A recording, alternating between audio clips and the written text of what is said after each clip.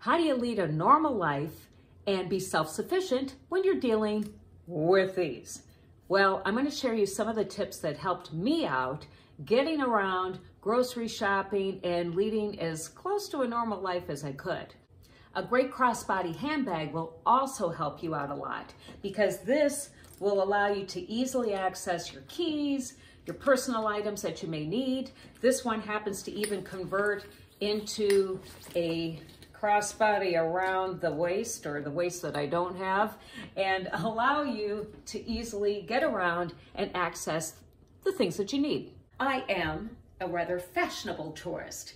Wearing pants or shorts, if it's the summertime for instance, with pockets. I could easily access my keys, my phone, anything that I put in the pockets. Any type of bag with handles.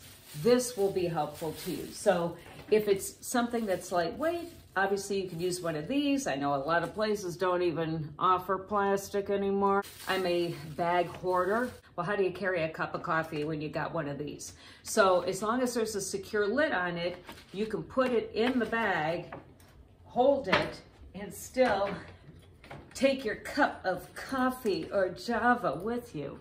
A cooler bag. So you see the inside, it's all completely insulated.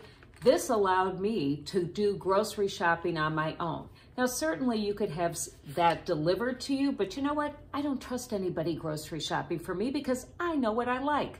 So I highly recommend if you can get a backpack that is insulated, because this will allow you to completely put any of your groceries, especially things like, say, heavy items or cartons of milk, put them in your backpack and bring them to your home or your apartment.